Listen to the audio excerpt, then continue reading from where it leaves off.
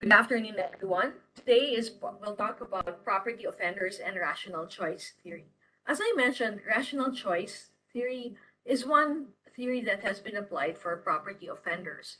So, according to rational choice theory, property offenders are rational. They weigh the costs and benefits of their action.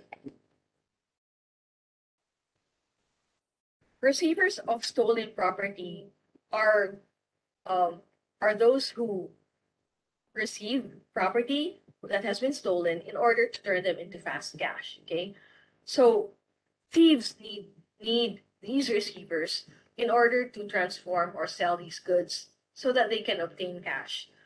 And there are multiple paths that the stolen property takes from the thief to the customer. For example, the burglar may sell directly to a waiting customer, or they may sell to people they know, or take stolen goods to flea markets or auctions. They may sell the stolen goods on the internet, or they may sell to legitimate retailers claiming that the items are legal goods, or they may use a fence or a receiver of stolen property. What is a receiver of stolen property? Commonly, they are known as fence. They are individual or groups involved in the buying, selling, or distributing of stolen items. This is the least common method of disposing of stolen property for a majority of thieves. The most common method, however, for professional thieves are to use fence or fences. What are the role of criminal receivers? First, there are three kinds, okay? First, the professional receivers who regularly purchase stolen goods for resale. They may be a generalist or a specialist, and they often have a legitimate business that they use as a cover for criminal activity. They may be fully covered, partly covered, or non-covered. The second type of criminal receiver is the avocational receiver who buys stolen property as a part-time endeavor. Fencing is secondary to but associated with the primary business activity. The third type are amateur receivers. They are otherwise honest people who buy stolen property on a relatively small scale. Finally, we talk about arson.